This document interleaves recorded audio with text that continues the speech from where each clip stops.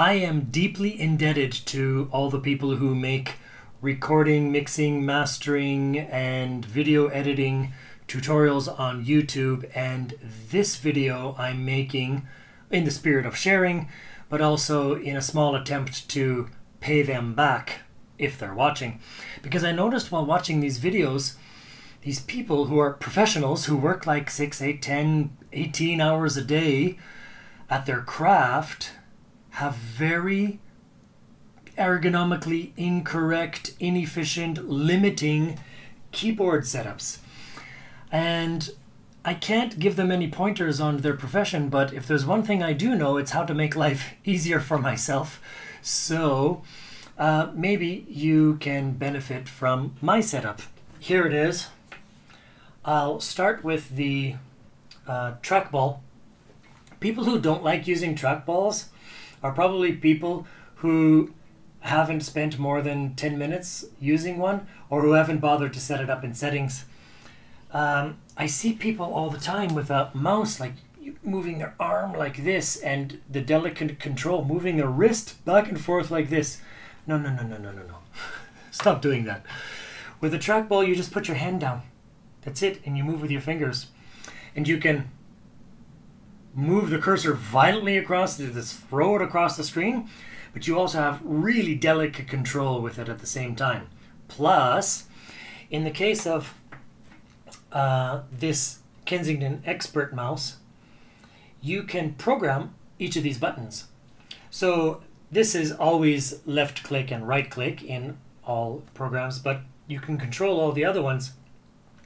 You can control this one, these two together, and these two together to do any keystroke or combination or shortcut that you want. And not only that, but the shortcuts are program dependent. So that means if you are in Safari, like I am now, when I press this, it goes back a page, and this is forward a page, and this is left click and right click, and these two together for most applications access my copy paste history from CopyClip, which I highly recommend. So, but in my DAW, Digital Performer, these two together are like a cut, paste, rewind, left click, right click. So depending on the program that you're using, you can program different shortcuts. Amazing. On this mouse, this scroll wheel doesn't really work very well. That's where this comes in. The trackpad is amazing. I do all my scrolling and zooming with the trackpad.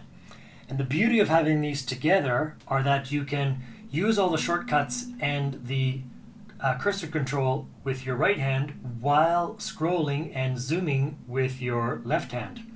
Plus, rather than getting tendinitis by using the same hand all the time, you can just use the other hand for whatever task you're doing. Plus, let's say you're recording a guitar part with a mic right here, and you want to control something in the DAW. Well, you just do this. Instead of this. So having these two together to work together is really amazing. Almost equally amazing, although you wouldn't know it just by looking at it, is having this keyboard separated. I mean, having this keyboard separated. I used to use this, but look, if I use this, look at how far my trackball would have to be out to the side. What do we use more, numbers or the trackball? The trackball. So why not have the trackball closest to the keyboard and have the numbers that we use less out to the right? I do use the numbers for like play, pause, record, and stuff like that in my DAW, and for entering numbers when there's a lot of numbers and multiplication and stuff like that. But these two are right in the middle, easy to control, and this is off to the side. And with the trackball here, I can actually hit the return button with my thumb. Now, all of these except the trackball are wireless. They don't have to be. I wouldn't mind if they weren't. But there is an advantage to that, which adds extra versatility.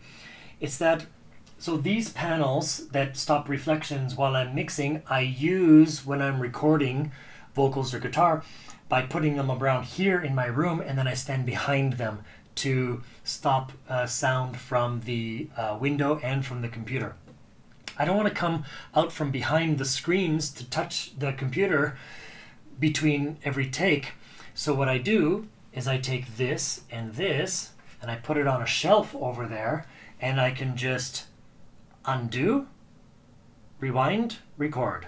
Undo, rewind, record. I don't even have to see the screen. I just know that that's what's happening. So extremely versatile with the wireless. Extremely versatile being able to control the cursor while doing something else, holding an instrument, holding your guitar, playing a keyboard, you know, holding a wind instrument, and being able to control with either hand. Ergonomically correct because the controllers are very close to each other. Your hand is rested. It doesn't move anywhere, not moving your shoulder anywhere. And one more thing with this setup is that this is almost a 90-degree angle to control everything, and the computer screen is right at top of the computer screen is right at eye level. So I think you'll agree that it's really ergonomically correct and super versatile. So maybe give some or all of it a try. I hope it helps. Thanks for watching. Like and subscribe.